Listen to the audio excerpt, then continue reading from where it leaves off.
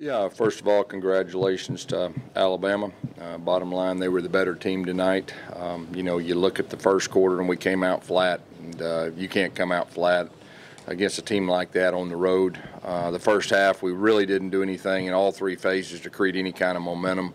We did have an opportunity for the touchdown that we dropped, but in halftime we just said, hey, let's come in, let's get off to a good start. And if you look at the whole deal, I think the explosive plays is what stands out to me. When they got inside our 40-yard line, when we got inside their 40-yard line, we kicked field goals, and we got sacked, and we had a long field goal on one. But our guys, I told them I am proud of their fight. They kept fighting. They handled themselves with character in a very tough spot, and for that, I'm very proud of our team. Give Alabama credit. They're a very, very talented team. We knew that, but still, we came in here with the mindset that we wanted to win the game. But to beat a team like that on the road, you got to make plays. We didn't do that. We didn't play our best. It's obvious, and I think they played very well. Questions? If you have a question, please put it in the chat. And also, it's being recorded, broadcast quality. That'll be in the SEC portal in a minute. If you have a question, just please put it in the chat. First one is from Tom Green.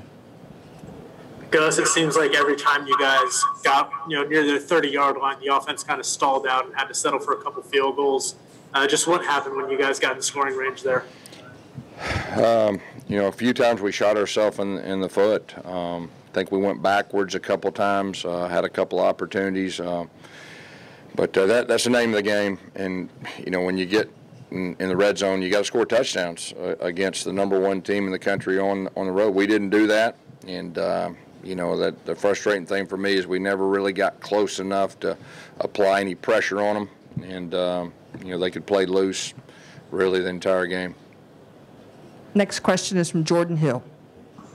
Gus, we talked about Devontae Smith leading into this game, and he had a few big plays. That 66-yard touchdown that was their first. Just how big was his play against the secondary? We've done really good against top receivers in our league, and they got us on a little something. We had a little miscommunication between two of our guys, and he busted out, wide open down the middle of the field for a touchdown. And he's a dynamic player. There's no doubt he did a very good job on the perimeter with some of their bubble game too. But we up to this game, we did a good job on main receivers.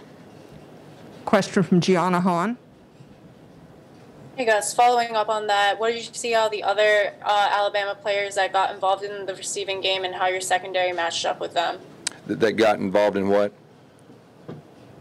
In the receiving game, so the other receiver is a tight end. Yeah. I mean, they got talented receivers, and we knew that we had to apply pressure on the quarterback, and a couple of times we were close to getting him, but give him credit, he was very accurate, and he threw some very good balls for explosive plays. If you have a question for Coach Malzahn, if you'll list it in the chat, the next question is Jason Caldwell. I'll be right back. Gus, when you got down 14-0, had, I guess, third 3 down there, were any thought process into giving yourself 2 downs to try to get a touchdown that early on? Yeah, there was. We did think about going for it there. I just think sometimes you just got to, especially early in the game, putting points on the board, getting a little momentum. That was really our thought. Up to that point, I thought our defense was doing a solid job. But, yeah, there was some talk about it, but at the time felt like the best thing to do was get points on the board. Okay, next question is from Justin Ferguson. Hey, guys, when the offense has done well these last few games, y'all been able to run the ball. Yeah. Obviously, we weren't able to do that as well today. Do you have a reason for that? And, 2, how much did that hurt the offense as a whole? Yeah, you're exactly right. We didn't run the football very effective. And, when we run the football, we're a good offense. We weren't able to do that consistently, and that was tough. I mean, we had some new guys in, but you got to give them credit. They're pretty stout up front, but that was a factor, today. Question from Jordan Hill. Gus, this is kind of an unusual situation with the fact there's 2 SEC games now for you guys after the Iron Bowl. Just how important is it for this team to kind of shake this off and get ready for the next? That's what we talked about in the locker room. I mean, you got to be big boys. You got to take it like a man. They got after us. They whipped us. But we've got 2 games left. This is an unusual season, obviously.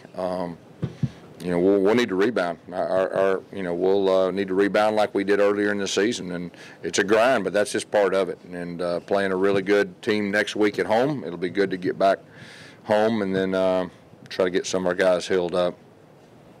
Next question is from Mark Murphy. It looked like early in the game you guys didn't have very good field position. Yeah. Can you talk about that? Yeah, they got after us on special teams too. Their kickoff team, especially the first half, kept us in the hole. We didn't get past the 20. Had some bad field position. Had a really tough. We had an explosive, like a 30-play quarterback draw that got called back. That was extremely tough, and just like it felt like that first half, everything was kind of uphill. Next question from Brian Matthews. Yes, Coach, thank you for speaking to us. Wanted to ask you about Tate Bixby. How healthy was he coming in, and what does it say about his toughness that was able to Yeah, I mean, we had, him and Bro Darius both are two guys that, they practiced a little bit on Thursday. It was a game-time decision. They showed a lot of guts and heart, and they gave it their all. But obviously you can see Tank, he's not close to 100%. And Bro Darius, wasn't able to go in the second half. But and then DJ got banged up in the first quarter or two and wasn't able to return. So, we'll need to get held up.